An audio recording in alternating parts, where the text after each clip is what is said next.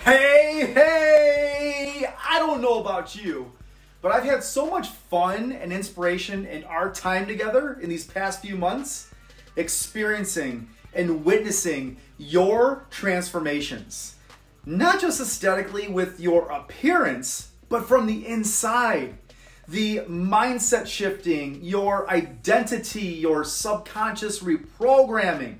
That is sustainable change. Or as we say, expansion, right? There's a catch to this though. There's still a few of us that get this far into the program and they feel they haven't made as much progress as some other promise keepers. They feel like they haven't had or experienced that breakthrough moment yet, whether it's internally or externally. Today, I'm going to share with you the one reason you're likely feeling stuck and aren't sustaining progress towards your big goals, especially when you're saying, but I'm doing it all. It's called the zero effect. Here's where people get set back.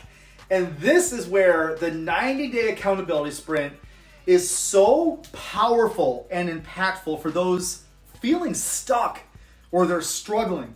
Please, let me explain. One of the characteristics that gets overlooked most every time, which is not from a lack of conversation in our environment, is consistency. You heard that right. Consistency. We must be consistent every day in honoring ourselves with our personal integrity. Why it's important to be consistent every day is because your body has cellular memory. And let's say this line represents your cellular memory, and of course you have old habits, those that aren't serving you, and you're striving for the creation of new, improved, expanded habits. And this includes anything from gratitude to kindness, service of yourself and others, happiness, personal growth, personal development, whatever it is. Every day, this consistency contributes to your cellular memory. Then, once it gets into your cellular memory, you start building and strengthening your subconscious. That's your subconscious. And then once it becomes unconscious, there are neural pathways that begin to get formed.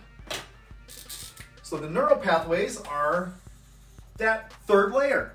And these neural pathways in your brain makes the process of establishing your new habits even more effective and efficient and brings more awareness and attention to those specific consistencies just by simply doing something every day for a duration of time. Now, if you don't do something every day consistently, something happens or it doesn't happen because the power of intention is an accelerator of exponential results. Listen to that again. The power of intention is an accelerator of exponential results and growth. Meaning, let's take gratitude as I mentioned earlier. We've been talking about gratitude for the last week plus in the patterns of focus, so it should be a really simple transition. If I choose to be grateful and I do it all for the first day, it becomes X to the first power. I am grateful to the first power in that consistency. Then the second day, I'm grateful to the second power. I have momentum. I do it for the third day. I have X to the third power in gratitude and so on. But here's what's fun and here's how I like to spin it. I do this consistently. Now, I go out and I go get wasted. I go out all night, all weekend drinking. And I become the biggest narcissistic, egotistical maniac that cares about nobody else but myself. Now, what happens is we go from here to X to the zero power. We get wiped out. It starts from the beginning. We start over. My subconscious resets. And by the way, I use subconscious and unconscious interchangeably. They're really the same thing.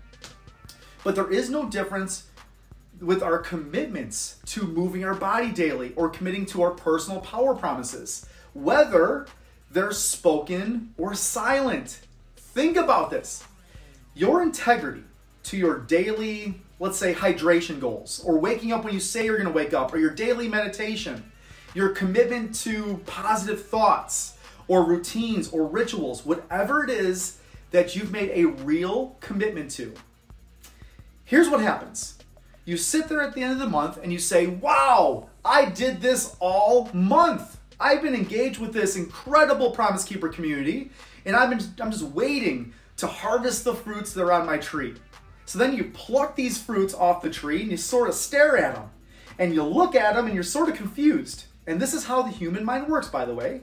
Then you're like, well, why am I not getting the results that Gail and Amy, Jackie, Deborah, Margaret, Sharon, so many of you, I'm not getting the same results they're getting.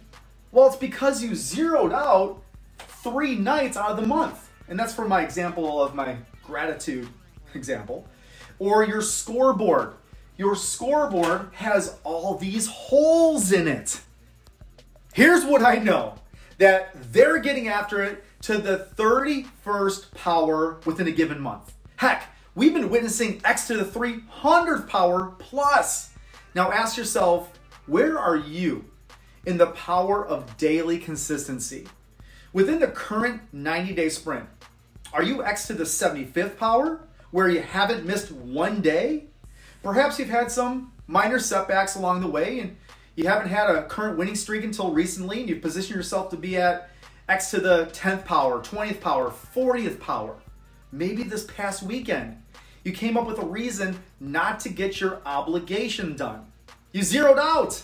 Now, don't get down on yourself. My intention is to bring awareness and to expand you. You produce more effort than you ever have thought you could to get to the, we'll call it 99%.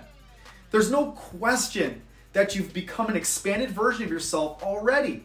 Though you're still a 99%er, you just don't realize how the body, the mind, and frequency works. And the easiest place for us to see this and experience this is with exercise and nutrition, right? That's the easiest place to see the power in the law of intention and zeroing out.